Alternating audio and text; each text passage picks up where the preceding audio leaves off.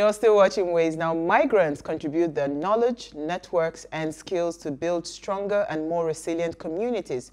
During the past month, migrants have been at the forefront of the fight against COVID-19. Their work in the health, transportation, and food services made our lives under lockdown more bearable. Now, the 2020 theme for the International Migrants Day is reimagining human mobility. Now, people on the move hope for a brighter future. It is our collective responsibility to create a safer, more resilient world. And also, migration should be a choice, not a necessity.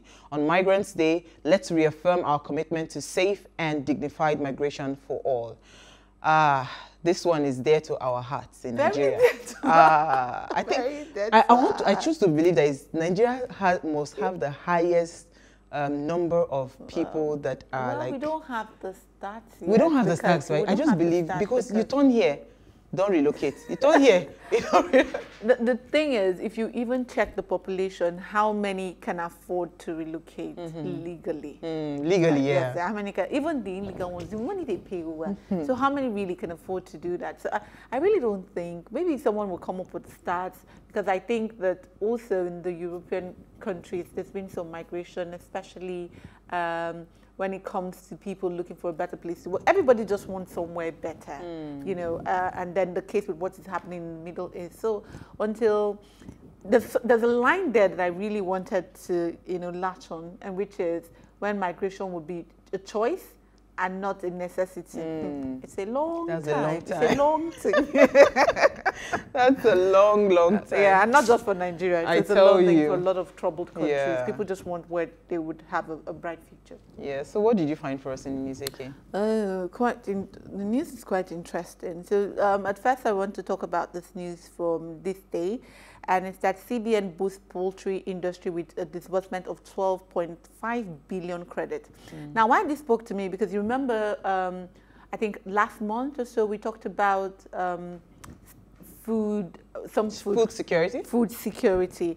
And then over and over again, I've heard people say, where's this money going to? And there's no report. But it stood out for me, and I wanted to take it because here, for the first time, or for the first time in a long while for me, I'm seeing names being called and I'm seeing numbers being shared. So we have here that about 639 farmers benefited from 1.9 billion of that money. Another 898 benefited from 1.59 billion. But another thing is that we still see a huge chunk of this money going to the very big farmers.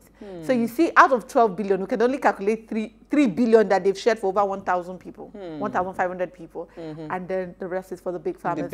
What I would want to see in the future is a real distribution of these funds to maybe SMEs that are not like the farmers that are like multinationals already. Let really those other people that are filling in the gap, really, it should get to them. Absolutely. It will make a lot of sense, you know. It will make a lot of sense. Because if you spread it that way, you're able to empower more people as opposed to just having... Yeah, so instead of going to the micros and doing peanuts, try and probably meet them somewhere, the SMEs themselves, the people that are not as big as the Fortunas of this world, but in that in between. They can come to Buffer Farm. We will accept please go to Buffer Farms. All right, so my story, I just wanted to point this because we had talked about sexual violence and, domestic violence rather, on Tuesday. And we had some guests, you know, it was an amazing conversation.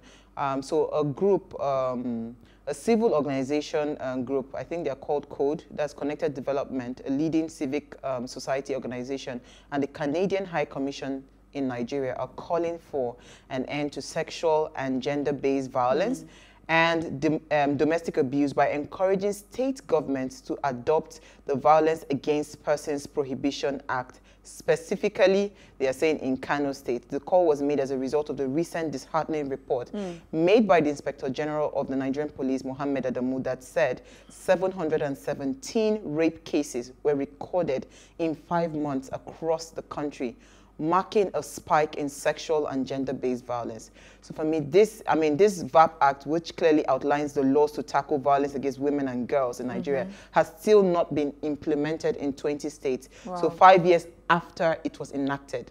Now, most citizens remain unaware of this law because and the implications as well. So I'm so happy because I remember when we had that conversation, this VAPP Act was one of the laws that we talked about, and our guest, and I think Olamide as well, also testified that Ekiti is leading right now. In fact, they have surpassed Lagos State in terms of crimes against sexual violence and gender-based violence. So imagine if more states are forward-thinking and progressive like Ekiti State, adopting this. It will go a long way. Yes, it will.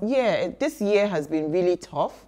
And because of so many things that happened this year, it has also revealed a lot of weaknesses for a lot of people. And the biggest victims are young girls, women, that are in their homes, being raped and all of that. We've seen it happen over and over again. And I think if any forward-thinking state government would, adopt this law. I'm just thinking, why is it so difficult to adopt the law? I can't find a good reason why you shouldn't take on something that is supposed to be good for everyone. To protect your citizens. Well, we'll keep talking about it. I just thought to mention it because we talked about it on and I saw this. It's a case that needs, it's an issue that needs to be brought forward, and then people really need to be educated about it. Yeah. So you had one final story for us. Yes, we have one final story, and this is taken from the Vanguard. Very, okay, let me save my adjectives. Fresh hurdle for Okonjo-Iweala as Trump trade chief wants WTO leadership race reopened. And so what is bothering me is that what is it about this thing? What is it really? Because as a former finance minister and also as a former, what was the role in the World Bank again? I think she was deputy. Yeah, so you can't tell me that the woman does not have trade. That excuse does not hold water. When you say she is not qualified, what do you mean exactly that she's not qualified? All the other countries and all the other members that had voted, do they not know how to evaluate what is needed for the position? So I really think that this has gone beyond what meets the eye, and they should really tell us what it's about, really, because I can't understand what the fight is. But I'm hopeful that we'll see this to the end, and the victory that we have celebrated will make it a party. In fact, that victory, we celebrated it almost how many times on our group? We'll keep sending, we'll say congratulations. There was a premature one. They're like, it wasn't confirmed. And then they confirmed it, and then he wants it reopened. I'm just saying, is this the final trump card? It's not even the trump card. I think there's just something about Nigeria. I feel that, why do I have this feeling like it is because she's Nigerian? That's why this is happening. That's the feeling that I get. But I thought the South Korean woman was withdrawn. She dropped out. Not like she dropped out. Yes. So if you reopen it, I don't understand. Maybe they'll bring fresh candidates. I don't know. But I just think that maybe because Okonjo-Iweala is Nigerian, well, maybe that's why. Because I still can't find, the reason. A proper reason. It's more than it meets the eye. More than what and it's not just only with Nigeria that is having this battle. There are some. I think I was Trump. listening to. Cannot just have one. I was watching the news on CNN about the people that they were going to be sentenced to death or something like that. He's rushing the process. He wants to quickly. So there are so many things he wants to quickly do. Unfortunately, he cannot quickly build the wall. Well, well. All right, so today we just want to unwind and learn, because I need a holiday. I don't know I'm going to escape it. Well, don't worry, meet my PA. We'll sort you out. So we'll be having our guest as we discuss, holiday on a budget. Please stay with us, we'll be right back.